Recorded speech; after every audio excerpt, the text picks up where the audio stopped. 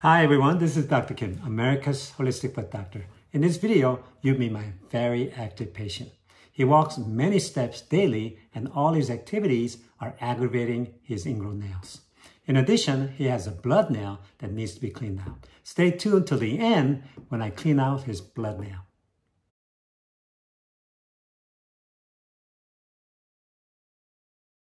How you doing, John? Great. Okay, good. So John's having a little bit of ingrown pain here, so we're gonna clean this out a little bit more carefully. And he was asking me about this toe. Did anything happen to this toe? Did you bump it anywhere? No. Yeah, usually it's like a blood. You hit it somewhere and then blood gets underneath. Because even at night in this cold weather, I wear socks to bed. Oh, really? Yeah, John was just telling me that he doesn't like rain or the cold weather. I think we've had too much rain. Huh? Supposed to get more rain this afternoon. Oh, really? Uh-oh. I know. Tonight and early tomorrow morning. I know. I'm from Guam, you know. I like sunny and... Those atmospheric river things, gee. Yeah, it's crazy, huh? Yeah. Yeah, this is the most rain I've seen in a while. It certainly is. Yeah, it seems like every week there's rain. I heard, though, come August, they say it's going to be a La Nina next year. Oh, is that right? Oh, I've heard that before. I don't know how they know that far ahead. Well, they know some stuff. Well, they're not that accurate with the weather these days. No, I don't know how. And all those rivers just flowing up in LA area. Oh, is that right? Oh, I didn't see that. And down San Clemente, the houses that are on a high cliff, or the cliffs are falling. I know, it's dangerous. And that railroad track that goes just, I guess, it's down to San Diego, that's out of use because it fell down on the tracks. Oh, is that right? Oh. Is that train for the people? Yeah. Or really? Yeah. So there's no train there? No, not for the time being. Oh, wow. That's kind of hard, yeah. Yeah, who knows, but it's definitely too much rain for sure. Do you feel this? It's a little ingrown here. I'm just kind of cleaning underneath it. Oops, sorry. That's all right. Oh, sensitive. We gotta get this before it gets infected, you know. We've been there before, huh, John? Yeah.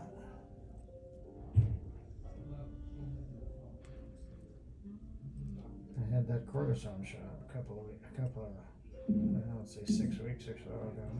Oh, where? You gave it to me, or when I came here and that day. You didn't actually give it, but one of your other guys did. Uh-huh, where? For the heel? Yeah. Oh. How did it help? It's helped quite a bit. Oh, okay. I'm going to try to get another pair of shoes and see. Uh-huh. I mean, these I just bought last July. Oh, really?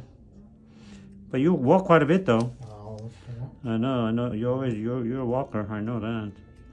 You used to walk a lot more. You said walk in the street, and I do. It seems like that's just as hard as a sidewalk. But... Yeah.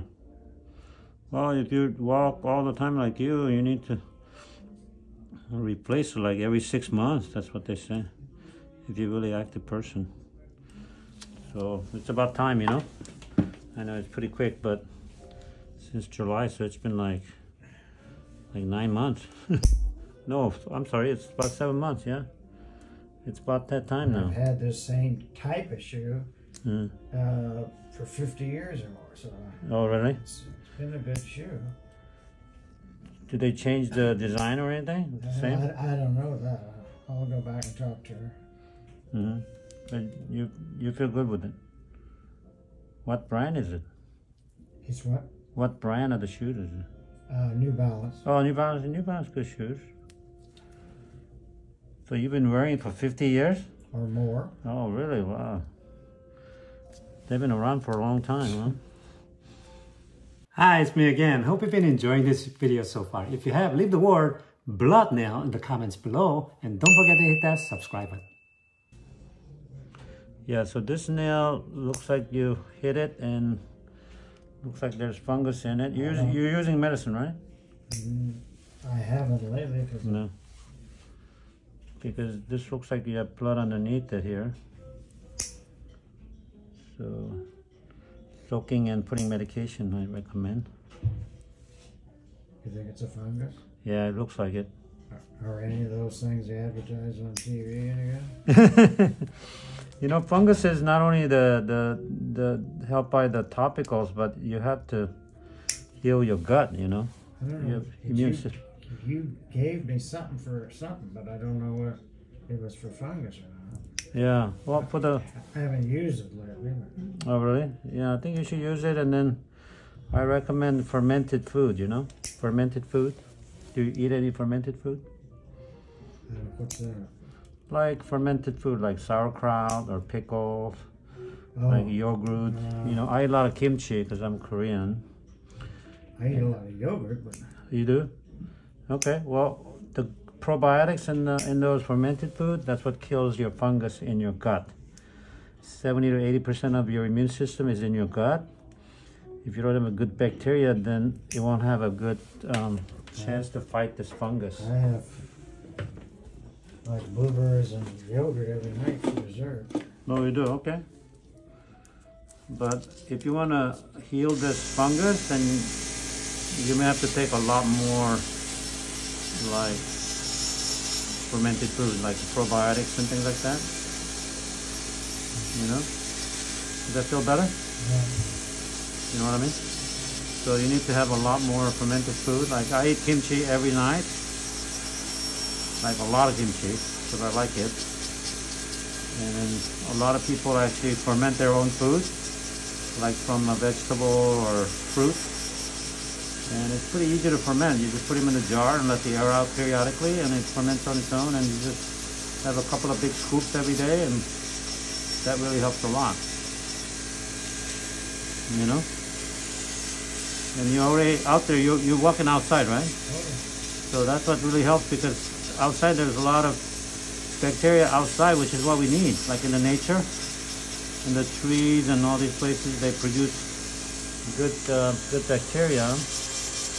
We have about 40,000 different species of probiotics that we need in our gut. But we're not getting a whole lot of those because we're eating a lot of processed food. We don't go out in the nature too much. So I highly recommend people going out in the nature. Hug your trees, you know. Go walk barefooted, you know, in the nature, you know. So that's when you get a lot of the good bacteria, and that's how we balance our gut and fight the fungus.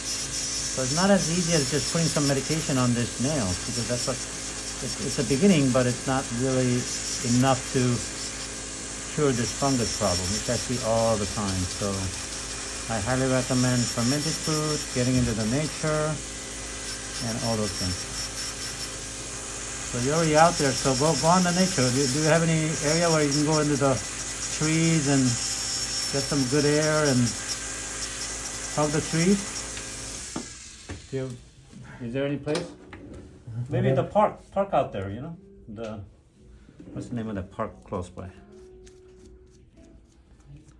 So those would be really good to go out and do that. Okay, John. Is that big toe bleeding? No, it's not bleeding. Oh, It looks good. red. Yeah, it's a little red there, but I cleaned it all up. All right, John, thanks for allowing us to film you today. Thank you for watching this video. As you can see in this video, walking can cause your ingrown nails to become much worse. Sometimes you don't even know you have damaged your nail and made it bleed. You should check your feet after any kind of walk you do to ensure no damage is done without you knowing about it. Until then, be educated, get empowered, encourage others today.